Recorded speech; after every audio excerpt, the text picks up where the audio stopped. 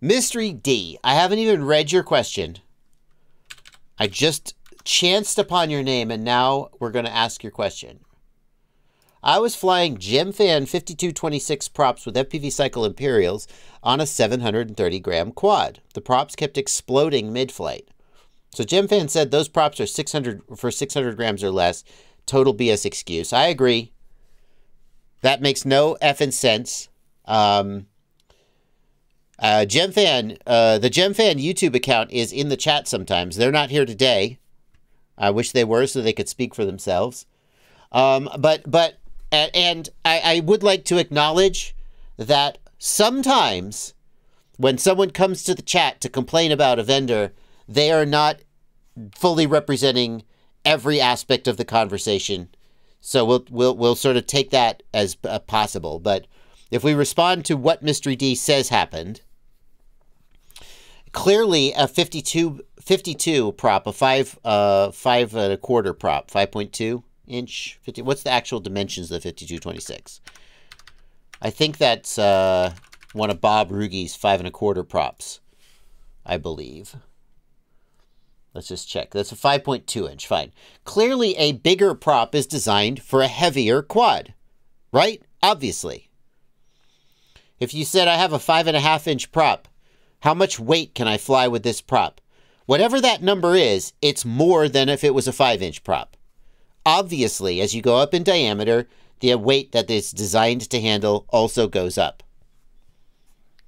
So don't tell me that a 5.2 inch prop is only good for 600 grams.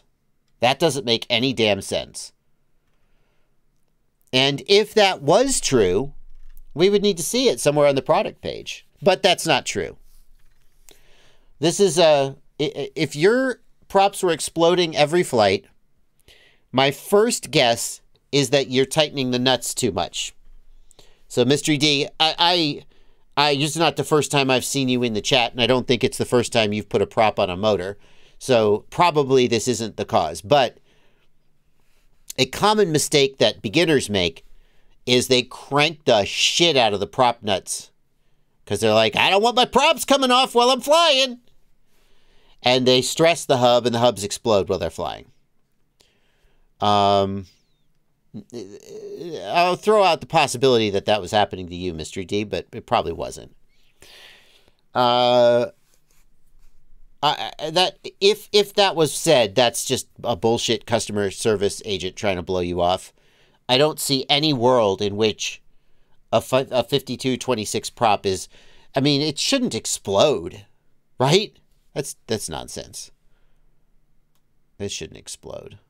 That's just nonsense. I mean, I would be more inclined to believe that there was a bad batch or something. So, unfortunately, GemFan's not here to speak for themselves, so we'll have to leave that as it is. And if this characterization of the conversation is accurate, I would have to give them the benefit of the doubt that it's like a customer service agent who is off message or confused. But that's that. Mystery D has the exact quote from GemFan. As an engineer replied, the 5226 weight is designed for lightweight quads around 600 gram. He suggests you to fly the 5236 instead since it can bear the higher weight than the 5226. Let me know. That doesn't make any sense. So first of all, I'm glad you gave us the direct quote, because nowhere in there is this person seem to be saying that these props will explode if you use too heavy of a quad, which is just nonsense. No props should explode if the quad is too heavy. They just shouldn't explode, period. If the quad is too heavy, you may get bad flight characteristics. But if the props are exploding, something's wrong. Either user error or manufacturing error. But also, if you have a heavy quad, you would want a lower pitch prop because the prop would be less stressed. Now, if you care about flight characteristics, you would want a higher pitch prop so you get more thrust to offset the weight. But that higher pitch prop is going to be more stressed than a lower pitch prop. it is true that a lower pitch prop is better fit for lighter quad, but in no circumstances should it explode. Anyway.